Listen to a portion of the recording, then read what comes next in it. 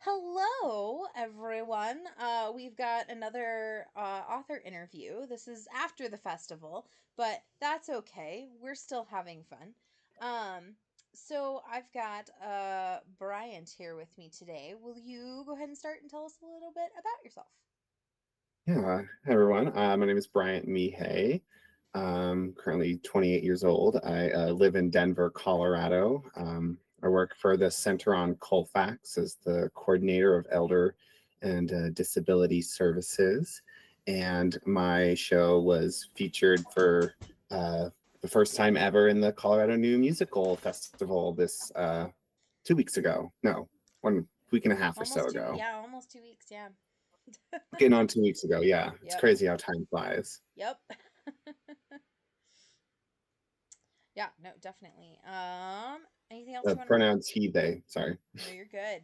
Oh, yes, he, they. Beautiful. I should have asked people that as part of their introduction through the whole thing. We're all learning. Ugh, something I work on. Um, Tell us about your show. What is your show about? So that's kind of a loaded question. um, I have kind of my show is a jukebox musical that is based in the music of Mika. It had its origination in the pandemic with one of my good pandemic friends and I spending most of our time together in my apartment, talking about art and listening to music and talking about drag and everything. And we were listening to Mika music, and we kind of, looked at each other at a certain point, and we're just like, we hear something here. We hear like a story. We hear something, but we couldn't quite define it at that moment. And so I took that sort of moment and ran with it and developed this show that is called Staring at the Sun. It is a musical that I like to compare it to Cats in that in the musical Cats, you as the audience are really thrust into this world where you have no idea what a jellicle cat is. You're expected to catch up and to sort of find out, and sort of as the action of the show occurs, you sort of learn, and sort of this more as people discuss it sort of way. And so I kind of took that approach in that in this world I have created, it is kind of Earth, kind of not. It's post-apocalyptic, it's pre-apocalyptic, it's a world that is very scarce on safety and resources. And so there are these characters, these people that are sirens, in that they have the ability to transform the world around them into essentially a musical number. Um, I have described this as it's both a voluntary and involuntary ability that these people share.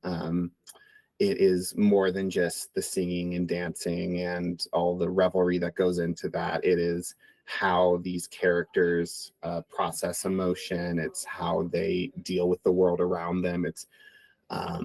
It's based in community and the development of community, as people in this world really flock to these sirens as a way of building and maintaining safety and community. And so these cultures develop and grow up around these characters in their personal style. And so they're very reflective of uh, who the siren is as a person. And so my show follows a younger siren that I did base the name off of Mika. It's McKay, big stretch there.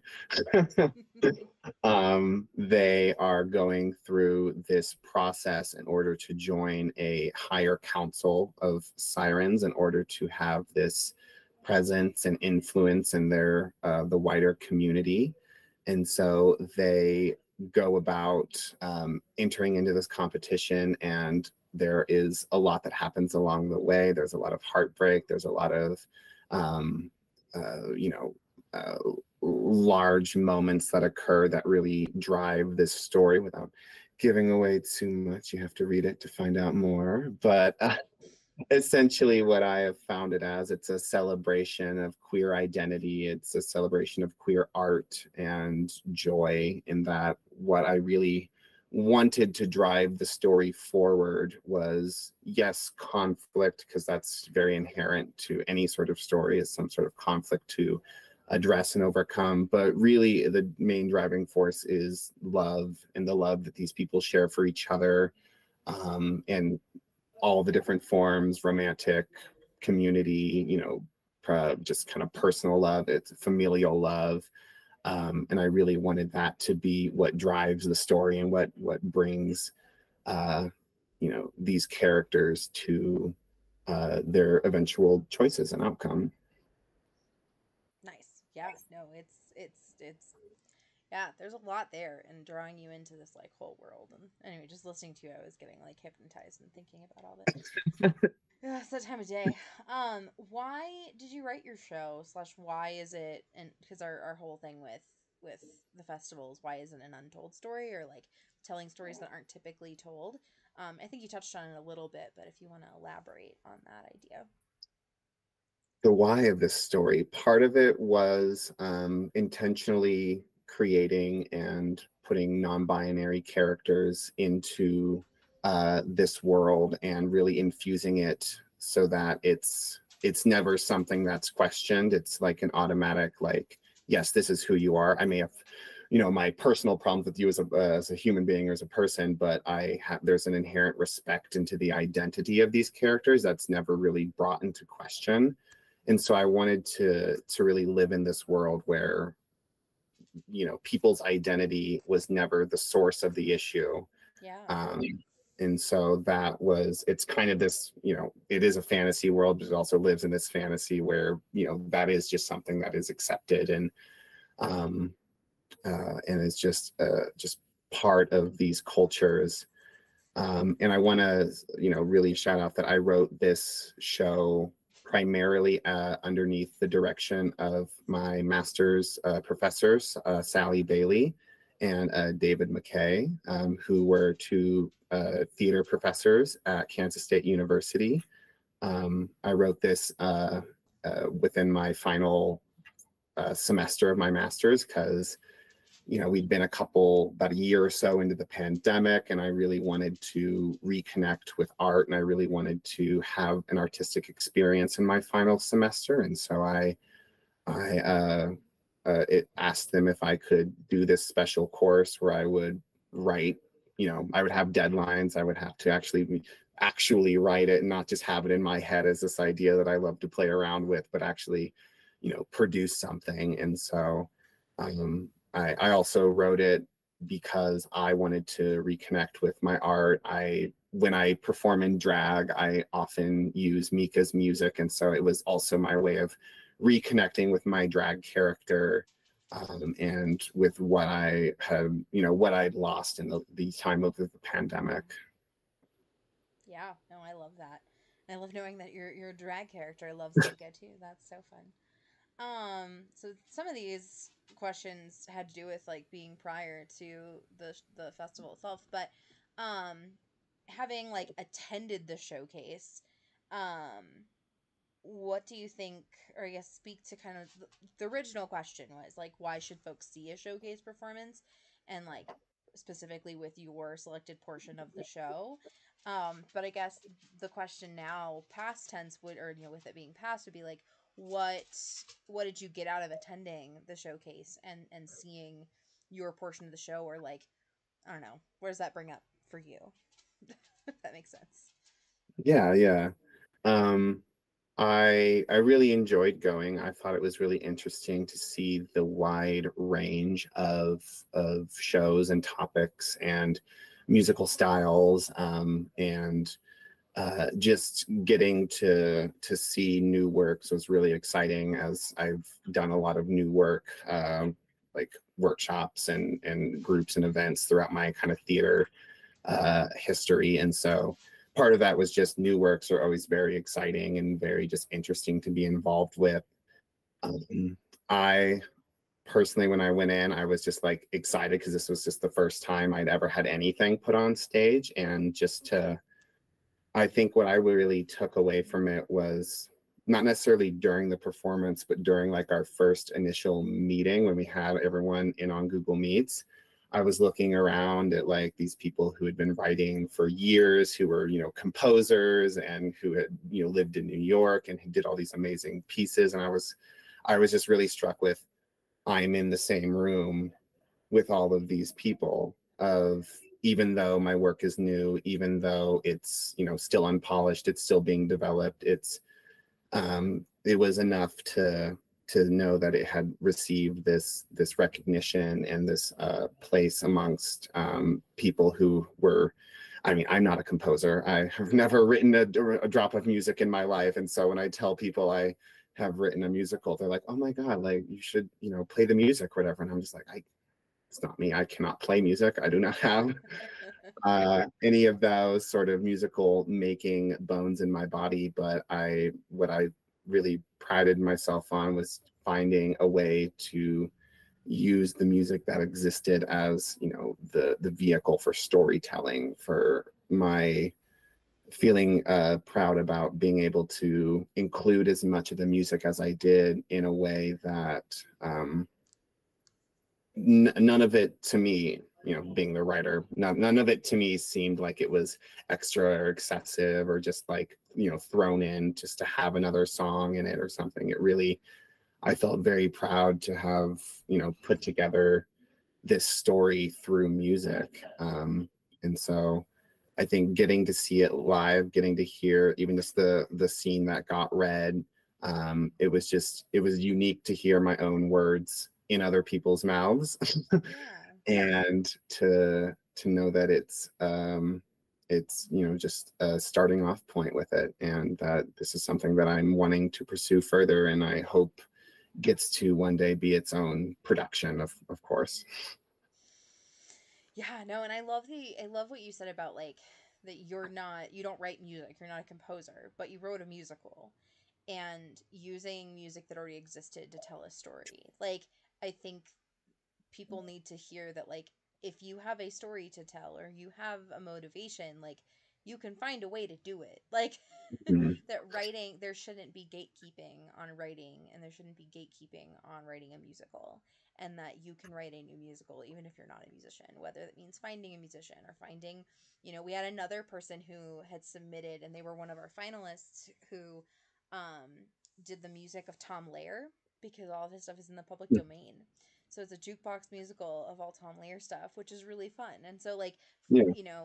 Finding those pieces and parts and finding collaborators, like I think is really important, and that like you don't have to be a musician or a musical theater person to still write a musical and tell a story that way. I just love the way you said that. I love that. Next question I have for you is like, what either are this show's next steps, or like what do you want to manifest into the world as your show's next steps? One thing I would love to manifest is that it gains the attention of the artist and his team himself. That, if you're out there listening to this, if you come across this, because, it is something that has existed in the world now, that, it interests the artist and that it's something that I can pursue further. And, I'll just plug in that I know that the artist Mika is quite a theater nerd. Nice. If you ever heard, he has a song called Popular that he wrote based off of the Wicked musical song Popular, that he actually took to Stephen Schwartz and, got his approval to put on, to create that show. And so I think that is the ultimate goal, is to see it recognized by the artist, and to just to see where they would be interested in taking it, because that's a kind of the long-term goal of it. But I think in the next, I think one thing I'll do is kind of return to it and start reworking dialogue, starting to develop it a little further. I've had some ideas of how to change, develop, and sort of expand on currently existing ideas and themes. And then, to continue advocating for it. And I know part of it is I'm hoping to attend the writers' workshops here in the next, either this month or next I potentially might be able to this month. But I'm hoping to, go there and to bring it to the writers workshop, but also bring the other stuff that I'm working on as well. Yeah, yay! I would love that. That's one of the things that we really would love to see with that writers workshop is that like it's an opportunity to like bring your stuff that you're working on and just have like a time to sit down and work on it because I know that's something that like I needed, just like an accountability buddy to be like, okay, I am editing these 10 pages today because I need to and I don't really want to, but I know it needs to be done so I can do the things I want to do later. Mm-hmm. So no, I love that. I think that would be wonderful. Why do you think that Colorado theater wait, what?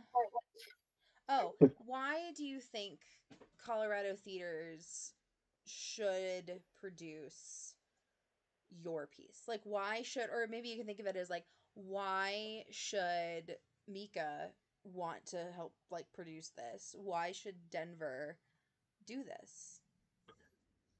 Um, I think Some for a couple reasons. Um, I think the main one that comes to my mind is when I was talking about having written this from like the perspective of love and wanting it to be a very like love driven show, is that that's more than just an ideal for me. When I say I wrote this in my master's, I was getting my master's in drama therapy, and I am a recreational therapist, and I really wrote this from a drama therapeutic perspective on like again, the ideas of creating this universe, creating this world that is so open and accepting of gender identity. Um, because once you see something on stage, once you see it as a reality and see that this world can exist, even if it's just in our imagination for now, then people see that and they take that out into the world with them and really drive it forward. And so I think that its messages of love and family and its ability to Mika, and part of that is just Mika's ability to write music that is also very theatrical, love driven, and very just some of the most creative music I've ever listened to. Um, I think that really sort of drives it home, in that it feels very um, different from other shows, even other jukebox musicals that I've listened to, in the way that, because there is an acknowledgement of the singing, that it's not like its own separate thing that happens. People are talking, and then suddenly we're singing. A friend of mine who read the show said that these characters, these sirens, are the literal embodiment of when talking is no longer enough in theater, which is the reason they sing, is because talking has become not enough. And so these characters are the literal embodiment of that there is a point where there is nothing more to be said, but there is more to be expressed. And I think that message as well can really carry out to people, that even if you feel like there's something that you can't verbally communicate, that there is a way for you to create that message within you and deliver it to the world. Heck yeah. No, I love that. I love I have to go back and find your quote, but that was great. Of the like there's not enough to be said, but there's more to be expressed or something like that. That was a great quote. I Yeah. love that. Love that. What other? So this is the last question, but like, so in the lead up to the festival, what other pieces were you interested in? Interested in seeing more from? Slash, now that you've seen chunks of all of them, which ones are you excited to see more of going forward? I will have to look through the lists again to get the names, but the ones that interested me the most, the names they're not catching right now, but the one that was about, had the babies involved with it, Oh, that Front was, Records. yes, yeah, that one was interesting. I really liked its musical style, um, and the sort of energy that I felt brought into it. That it had this like weird absurdist sort of qualities to it, but it also had these like this really grounding moment of, a mother who just gave birth to her child, having that child ripped away, is, there's the absurdity, and then there's also this very real gut wrenching sort of experience in it. And so I was very interested in that one. And then I think the other one that stuck out most was the first one with the suburban family. Oh, Problem with the Pattersons? Yes. Problem with the Pattersons. That one, I really liked the musical storytelling in it, because I enjoy shows where it's not just like, oh, we're singing about this thing and then we move on with our lives. It's like, no, the singing is integrated into the experience. It informs the action. It is the action. And so I think those two are the ones that stuck out most in my mind, other than my own. Sure. Yeah, definitely. But yeah, I think those two are the ones that stuck out to me the most. I would have to go through the full list because everything had a little bit of something that I liked, that I was interested in. But those are the ones that really stuck out in my mind. Yeah, no, that's perfect. Awesome. Thank you for that. Well, thank you for taking time, and thank you for sharing your work with us. And I hope to see you soon. Yeah, of course. And everyone, it's welcome to find me on social medias. Yeah. Shout My yourself out. Tell them all the Yeah, things. Go for it. you can find me on Instagram as August Celestial. That's August like the month, celestial like the body. I perform a lot around Denver. I actually just did Douglas County's Pride Fest this past weekend. Hosted one of their events for them, and so I've been just around Denver and performing, and I'm really excited to be more involved with the theater scene here. And so thank you very much for selecting my show and for seeing something in it and for helping bring it to this place. And I'm excited to see where it goes next. Yeah. Awesome. Thank you so much. Awesome. Of course. Thanks, everybody. Have a great day. Thank you.